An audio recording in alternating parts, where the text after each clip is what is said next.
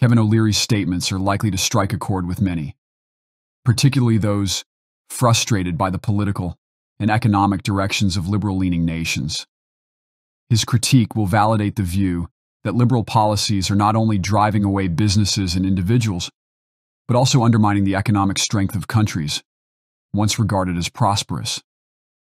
O'Leary's remarks may also highlight the broader trend of people and companies voting with their feet by relocating to states with more business-friendly environments. This is seen as an exercise of freedom, where individuals take charge of their circumstances and make proactive decisions to improve their prospects. And here's the one thing that nobody saw coming, and this is the competition of states.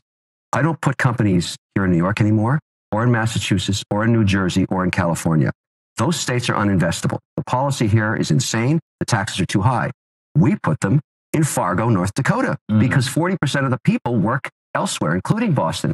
So I was, a bit of a debate with Elizabeth Warren about this, but I say, look, Senator, we've got to move the companies out of your state because you're not investable anymore. You're punishing people if they're successful. You overtax them. You hit them with a super tax. New Jersey, what a mess. New York, uninvestable. Wait, why is New York uninvestable? Try and do a project in New York. Try and build a data. Yeah, I'm asking, Don's point, is it beyond the taxes? Oh, the regulatory environment is punitive. I had a project in upstate New York behind the grid in Niagara Falls for electricity, a global data center we were building. Eventually, it got so bad with the politicians in the local region and the state policy, we moved it to Norway and all the jobs. Norway has it now. Thousands of jobs coming out of that. I mean, that's New York. Uninvestable. Sorry, don't shoot the messenger. Just telling you the way it is. Yeah, that's it. Uninvestable. Some pushback from our elected officials in New York on that. I was just going to say Kathy Hochul. Yeah, but I'll debate them any time of the day you want. We would love to set that up. AOC, she's great at killing jobs. She kills jobs by the thousands. Another New Jersey problem. Where did Amazon take their jobs? They took them away from her. She threatened to sue them if they created jobs. I mean, this is a reality. This is a reality that there's a little more to it, but let's not relocate that. Sorry, just telling the truth. He's saying what a lot of people are saying, especially what happened with that Amazon thing here in New York. Just real quickly, but out of the conversation, but what was Elizabeth Warren's response when you said that to her? Look, I have a lot of respect for her because it's okay to have a debate about politics, but not policy. When you have punitive policy, you're making a mistake. And I want to just put up my hand and say, I don't agree, Senator, with your policy. I respect you as a politician, a very successful one.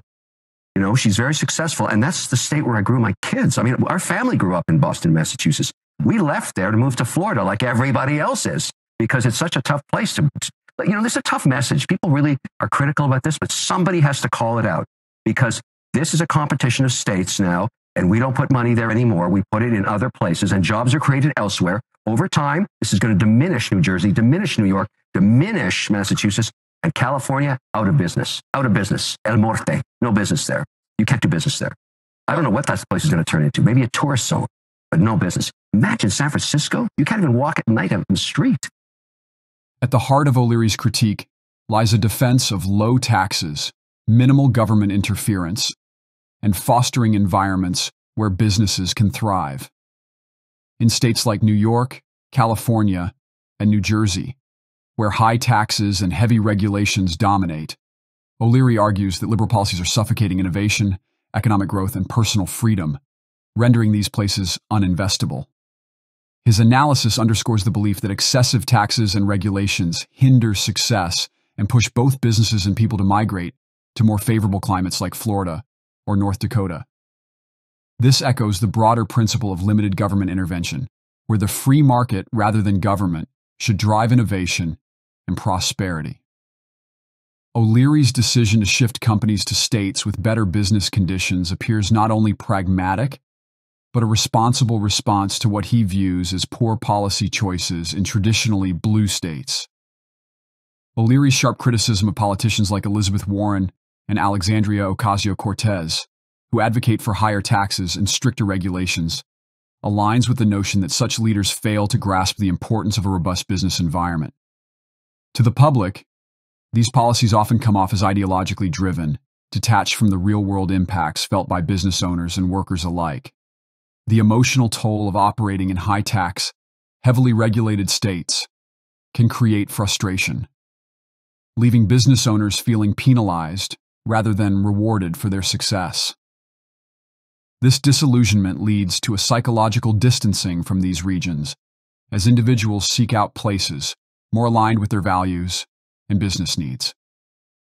O'Leary's observations tie in with the broader phenomenon of economic migration in the U.S., where businesses and individuals are flocking to states with fewer regulations and lower taxes.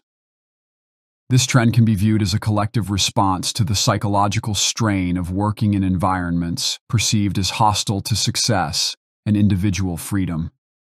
Additionally, the media's reaction to O'Leary's comments, particularly the discomfort of a CNN host who struggled to effectively counter his points, hints at the deep ideological roots that often color media narratives. This reflects how cognitive dissonance can lead to defensiveness or avoidance when confronted with facts that challenge entrenched beliefs rather than engaging in meaningful debate.